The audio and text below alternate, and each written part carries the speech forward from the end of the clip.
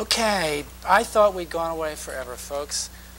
You have Lisa Yapp is here, and Lisa Yapp is our music and rock and club critic, and Lisa has brought a very special gentleman, famous rock guitarist Rick Derringer. Rick and Lisa, welcome to our show. Yeah, it's great to be here. It's a shame everybody couldn't see you, though, during the break. I'm happy they did. Yeah, I know. You were going, come on, let's get it going, come on, let's keep this show rolling. I was praying. Yeah, I was praying. Great. I was praying. It was fantastic. That was an entertainer.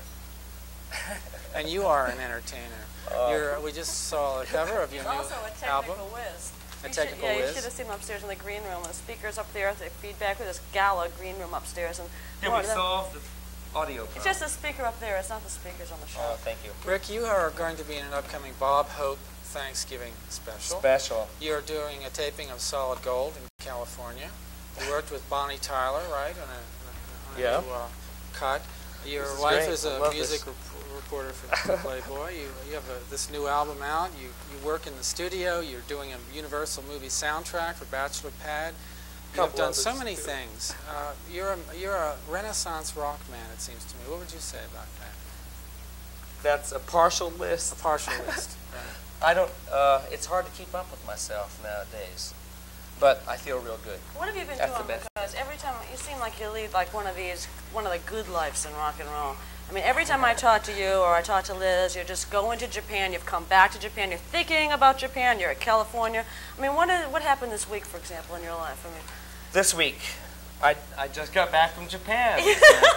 yeah. No, I did.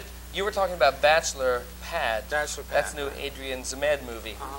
And I produced some stuff for Adrian and some great girls called the Angel and the Reruns for the same movie. Now, Adrian Zemed, where do we know him from? T.J. Hooker. T.J. Hooker. And there's another actor you're working with also. David Keith. David Keith from Officer and a Gentleman. Among other things. Among other things. He's one of my favorite actors in the world.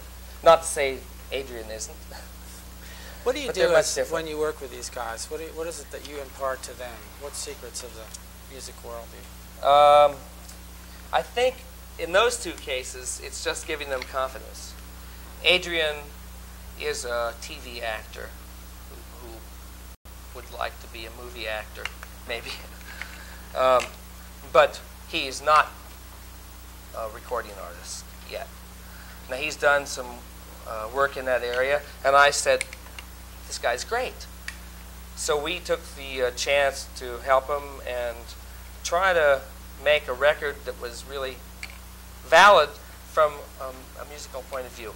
Not just a guy who can capitalize on his success in the music business. And I thought he was great. You've worked with Same thing with David Keith. You've worked with so many people. I mean, you have the DNA project with Carmen Apice, right? He used to work with Rod Stewart. Am I spreading myself too thin? No, that's not what I was going to ask you. I have other interests. That's what I'm asking myself. No, Rick, really. Can you? I mean, it's just you and me here. Can we talk We're in New about... York, and I live just down the street. Yeah, I know. What are you doing after the show, Lisa? We can talk about that, too. But what I want to ask is, who is like the most difficult person you've ever worked with? I mean, can we get some scoop, some dish, like the true story? Is Moogie listening now? Maybe, we are going to talk about Moogie. No, Moogie was great. Moogie was always Let me great. just run that by you. Meatloaf is not difficult to work with at all. I think Meatloaf is really getting the royal shaft right now in his life. He's a fantastic performer, and he's come across some hard times, and you open up papers and you read really nasty things constantly for years. that one person wouldn't say to another person. And he's a great guy, and he's a great performer. And what about Carla DeVito? How's she to work with? Carla's fantastic. She's another great person. She What doesn't about you, get bad. Rick? What do you like to work with? I'm bad. I'm hard. I'm hard to Get work an with. attitude? No. I mean, a guy like you has No. been like working, and you've No. made a lot. No You've attitude. made a lot of progress. You don't have any attitude? No, but I try to be honest sometimes, and that's some. Well, I think that's what people pay for when they come to you. They pay for honesty, don't you? Mm-hmm. I think so. And with some exaggeration. Cool out there in the piano. Let's talk a little bit about some of your projects. Rock Secrets. What is Rick Derringer's Rock Secrets? Rock Secrets. Oh, wow. I should have a list of all these things. That's a book. That's a guitar technique book that I've this is embarrassing going through all these things I'm doing nowadays. No, I'm curious. I It's a have guitar become technique very book. busy in the last couple of years, and it's specifically because I wanted to do these things. I've been playing the guitar since I was 9 years old. I'm 36 now. That's 27 years of guitar playing. I started playing when Elvis Presley really broke in the music business. And before that, there were only, Jimi Hendrix wasn't invented, and Jimmy Page wasn't invented, and Jeff Beck wasn't invented. None of these people existed. So my idols were people like Elvis Presley's guitar player, Scotty Moore, or Les Paul, who came before that, or Django Reinhardt, who came before that, and Wes Montgomery, and people like that. So I come from a long time ago, and over the years, I figured out that guitar players nowadays don't have to be taught how to play guitar. Everybody knows. You can pick up the guitar and go, I pluck on this end, my fingers go on this end. Once people had to be told that. No more they don't. Can one transfer from the accordion to the guitar? Is that They can possible? transfer from anything to anything, but my idea is you don't have to teach them how anymore, you just have to teach them how to be better. So these are techniques, exercises, specific things that I do myself. A beginner can take them and kind of get a shortcut toward getting better, and a professional can, I do them myself, a lot of the exercises in the book, to stay flexible, and many other things, as a matter of fact. Now, Rick, all the press I've ever read about you, and I know you read your own press, we all love it, right? They all say, oh, you're the hottest, the best guitarist. I mean, Wherever I am, stand it's back, hot. Jimmy Page. But how do you rate yourself? I don't want to rate myself. No, come on. Would you say no. that you maybe probably are No, one I of the don't, I greatest don't want, living no, rock I won't guitarists? say that. No.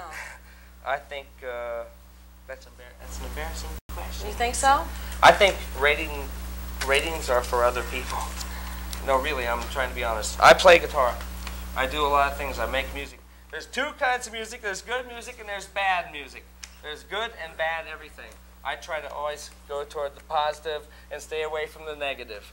And it's everybody else to make their judgment, whether or not I am. And now tonight it's going to be pretty hard for them to make that decision, I think. Now, you have some interesting projects coming up in addition Too to many. which I mentioned. You're going on a tour, aren't you? I have an unbelievably fruitful life ahead of me. Going to I'm Japan going in February? Yeah. I have several things out. I did a show at the Ritz a few months ago, and that was taped and recorded for a 24-track stereo recording, state-of-the-art recording. And Sony's going to release that on a video cassette. That's Sony from Was that your Japan. benefit? Yes. Yeah, that really was turned. That was a positive one. event. That's how And you Ted turn a Nugent was negative on into there, a and positive. Southside Johnny, and Carla DeVito. You talked about Rick, before. in between touring, producing, recording, and songwriting, we, Lisa Yapp and myself, are very glad, very lucky, very happy that you came by. I wish I Everyone had more should, time. Check out your new album and your new video, which is You should Shake give me Me. some more time, too, you know. We will. She'll be on a little bit in another section of the show. I want to Maybe thank Boogie all next of week. you for watching this section of our show, especially the Channel 25 viewers, to whom we have to bid adieu.